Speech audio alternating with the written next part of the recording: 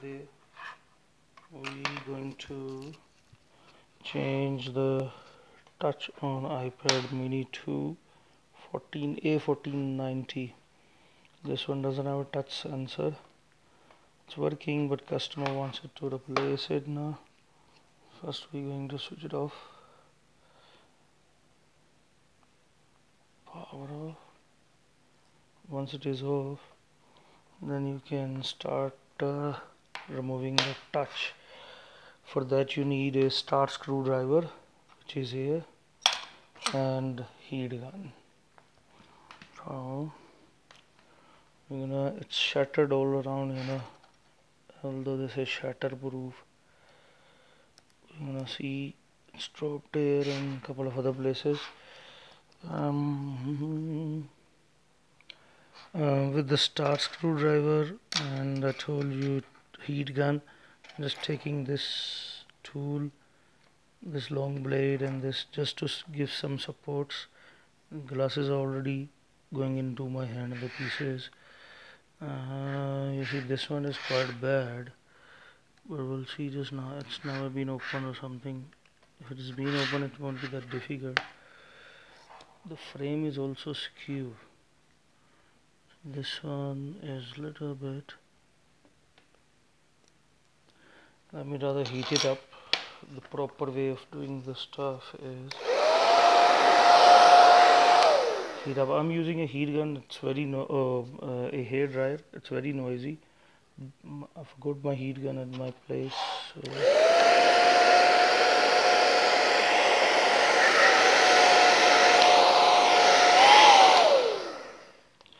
Heat it up all around, but be careful, don't give it too much heat, because these LCDs are very sensitive, and if the patch comes, then it's quite expensive to replace the LCD.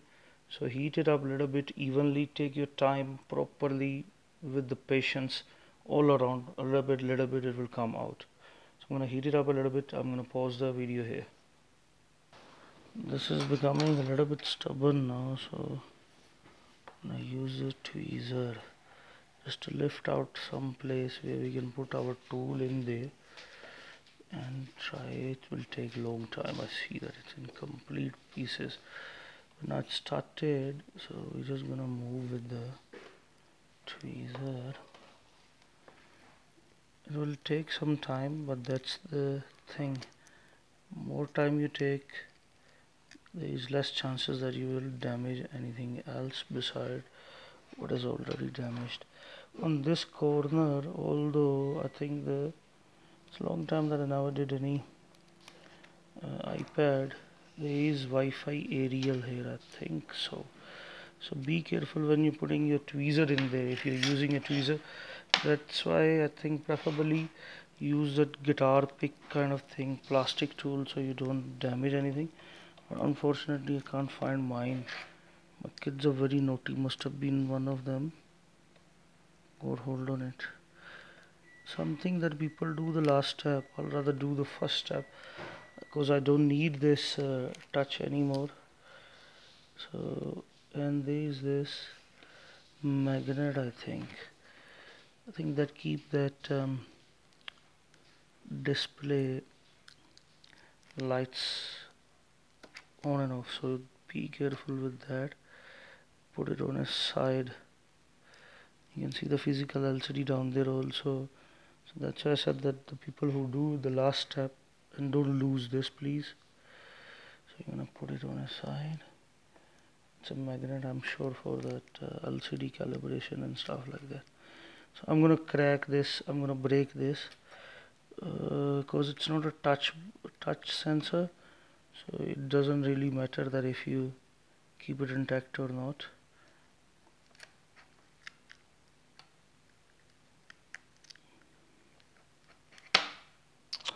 Let's not do thing. Okay, yeah, there you go, it's cracked. Just grab a pair of scissors and do that. Now I'm going to put this tool because it's much flatter. This thing is complete mess,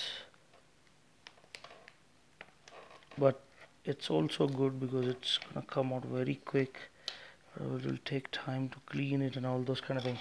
This LCD, preferably if you have some type of gloves, use that, because once you touch the LCD and gets a mark, my friend, it's very difficult to uh, clean it back. So yeah, I see it's lifting. It had this protective film on it, that's why I'm thinking it's going out very easy, but here it's break. So I'm gonna go to the other side. Gentle, nice, easy, take your time.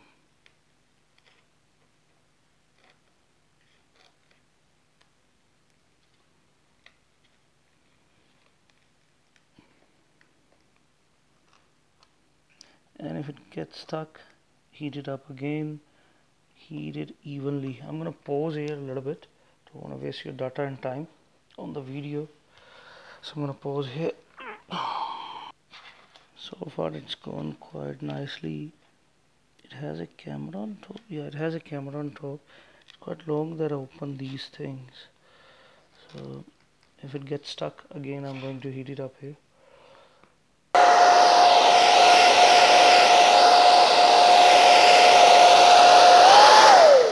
I'm pausing the heating process a bit to just to explain you again. Only heat the area that you need to heat. This side or a little bit down there from the borderline, it can damage your LCD. So just stop. That's why I'm gonna keep heating it up evenly. Don't focus on the area. I'm using a dryer, so it's not a perfect thing to use it. I got a heat gun which concentrate on a small area with the nozzle there. But what you have, you gotta work with that now. So now remember to, if you do have something like this, don't concentrate on one area, otherwise you will get a patch onto the LCD. And then you remove it.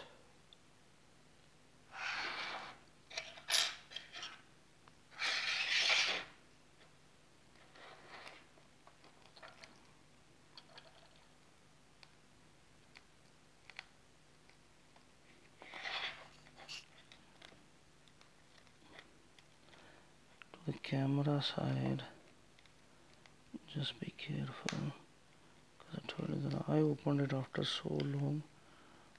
And remember that if there is any flexi here, when I can see glass piece, there is a flexi there. So be careful when you're opening this.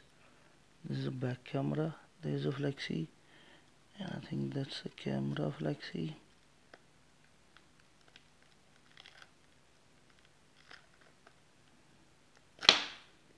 Okay, sorry about that. So now our main digitizer, touch, this and that, because I broke it already. It's off. As I said, don't touch the LCD. Try your best not to touch it, or work with gloves. Those medical gloves also can work, but they at times get sticky to your device or the tool that you're holding. I'm gonna remove these small pieces. But now here, this is what I was trying to say, that because I opened it after quite a long time. Any iPad, there is that glass cover for the camera, front camera. So we need that also. So when we remove it, let me put it separate with that magnet there. And I'm gonna keep removing these small pieces until it's clean fully. I'm gonna pause again, as I said that I don't want to waste. Main objective was to remove it without any additional damage to these components. That's camera, back camera. This looks like also aerial, and that looks like also aerial. It could be, I don't remember what was it. That glass, I told you to keep it aside, because we would need when we do it again.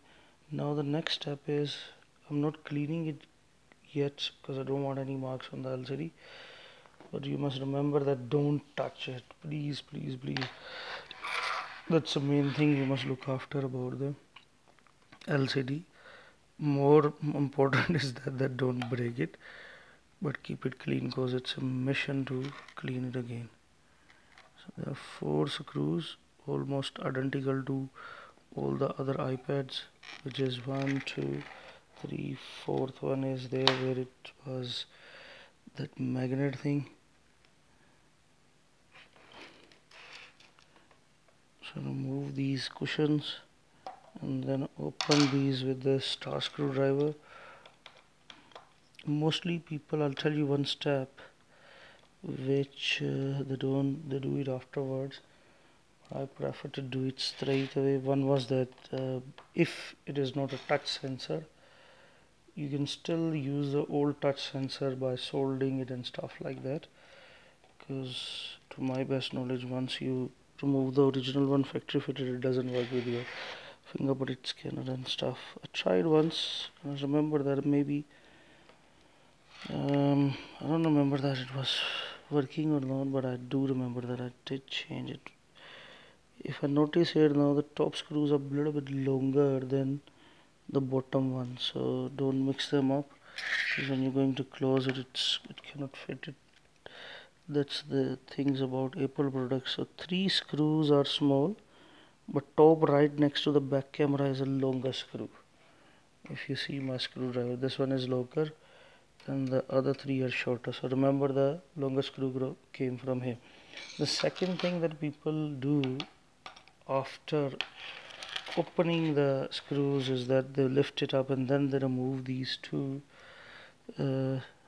like sticky tape kind of things, which is holding the LCD straight. So remove it, and if you struggle, please do heat up again.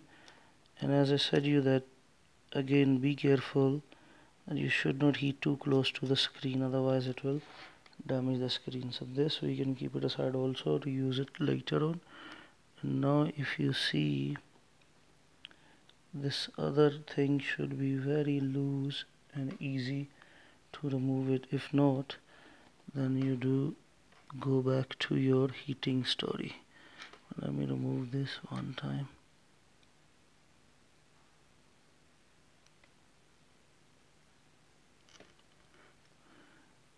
I think there is underneath the main flexi of the LCD. I've done quite few, but now it's long that I never did repair. That's why I don't remember some things. They are faded. I'm going to heat it up a bit beside of taking the chance.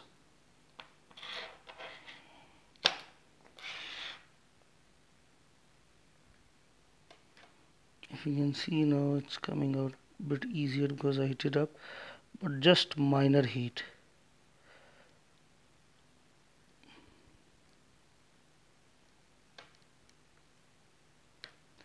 This side, even that.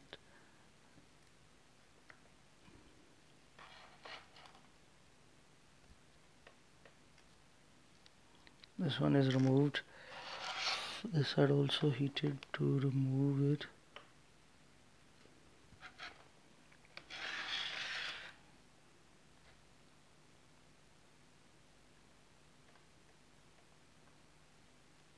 I would suggest it rather do it before lifting up the LCD, because then more chances are that you try to hold the LCD with something and you're going to touch it, and that way the problem will start.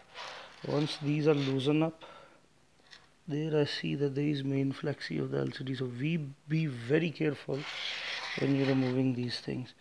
Now put your tweezer in there or screwdriver, whatever you prefer. Try to lift it up. Obviously it's the first time that it's coming out. I think there is something attached here also, if I remember. There's a screw here, that's a new thing. No, but it's not to the LCD, that's to the frame. Let's try to lift up here. Be very gentle and careful.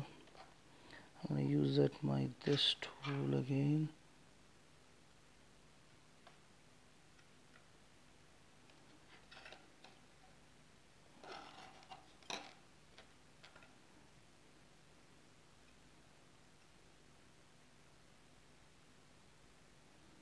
Gently, and if it becomes stubborn, as I see that it's here which is connected to it, heat up again. If it take your time, this thing needs attention. I'm going to heat up again a little bit. was a little bit difficult because this thing got stuck. This same that double-sided tape, but you can see that there is no fingerprints yet on it. This is what I'm trying to avoid. I'm gonna just gently lift it up, gentle, very soft hands.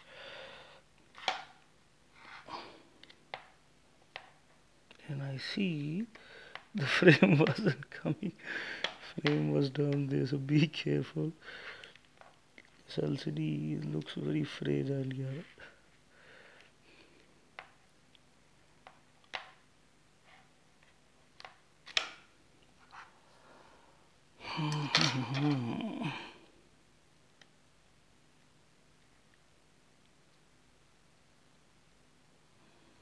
I'll prefer you to use a plastic tool, but unfortunately mine I can't find it at this time. So you lift up a little bit. Okay, now that plate we're not gonna lift. I think that has screws in there. So we're just gonna lift up the LCD. As I told you earlier that I did this thing long ago here. Okay, there we go, it's out here. Flexi is still intact. Gave me a fright. So just be gentle with it. We don't want to do unnecessary repair on top of the repair that we got from customer. Because this was the first time that it's opening, it's a little bit hard. Usually everything has its first time. So now you can see the screen is loosened up. And this is the plate that I forgot about it.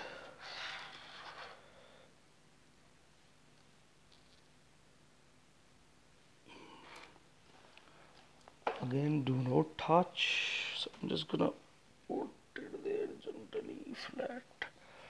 Start screwdriver we need again. Kidhar gaya? So it's 1, 2, 3, 4. Keep them like right side ones going from bottom or top, whatever sequence you do. Like 1, 2, 3, 4. This is the third one. Because I'm pretty much sure the different sizes 1, 2 of them. That's why I don't mix them up.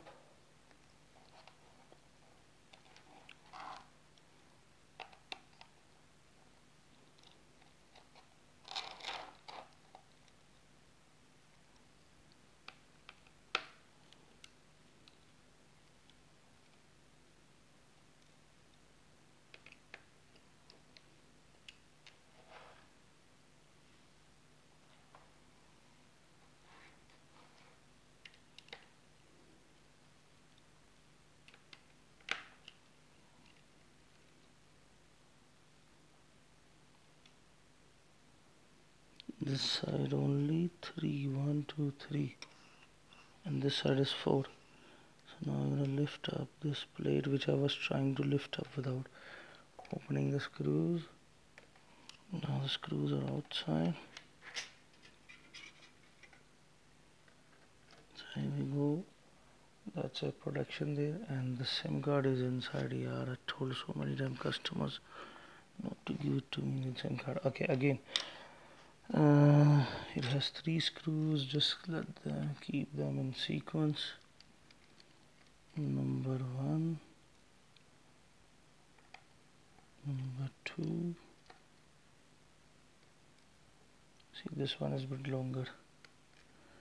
Number 3, and they are notorious for that. Sometimes if you put the screw wrong place, these things they get short and then you can't switch them on also.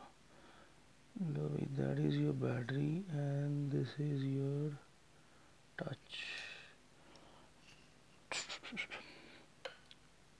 Unnecessarily don't remove the battery because we need to.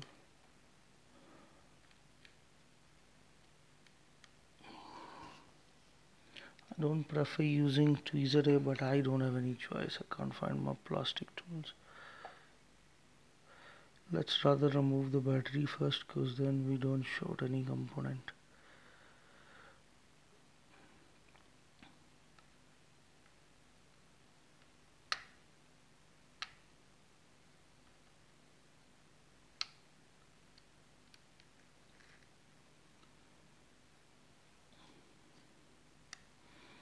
Now you can use steel also with that.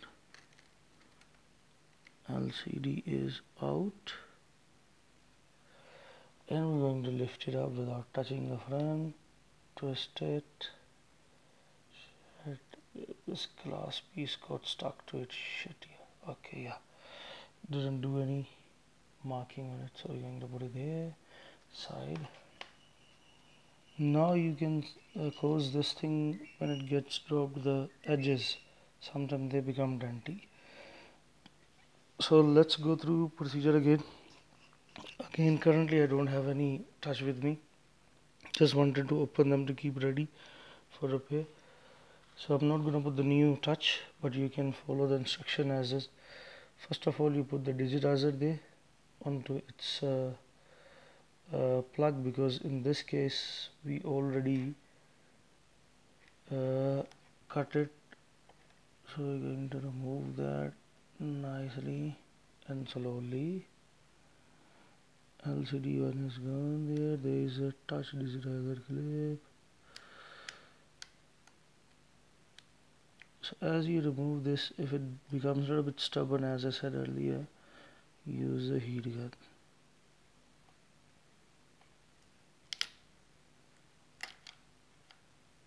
It has this sticky double tape here, you know. So that's the reason that it gets stuck here, there. Now this is out. You get the new one. You can put it here. Connect this. Second LCD. In the last you connect the battery. And then first this plate goes in there. On top of that, your LCD comes. Remember, one side there were 3, so now your LCD comes on top, and on top of that your digitizer come. My reason of not putting there I explained earlier also, I don't have. So first you must just clean that extra. There are now a few cleaning brushes also with the fiber ones or rubber one, so you can clean this nicely. Don't leave any pieces in there. One more important thing, if your screen is coming in this condition, please must use the your glasses, see-through glasses, so any small piece from there should not damage your eye or anything. So again, once you have put the screen, first tight this thing with all the screws, then you put the screen on top of that digitizer. And to sealing it off, people use double tape, which at times, if you are living in a country where the temperature go higher, started to come off. So I use this beside of, there is an ant there. Beside of that double tape, I use double tape also, but then I put all around the corners to seal it off nicely. Then no dust can go in there and it doesn't come out easy also. Hopefully this will help you to change the digitizer, LCD, or any other type of repairs which you want to do. Say batteries are rarely or anything else, then you can use this video to do that. If it helps you, please like, share, whatever you like to do. If there is something that I did not do right, or somebody thinks that I did a mistake, please let me know so I can improve myself from next time.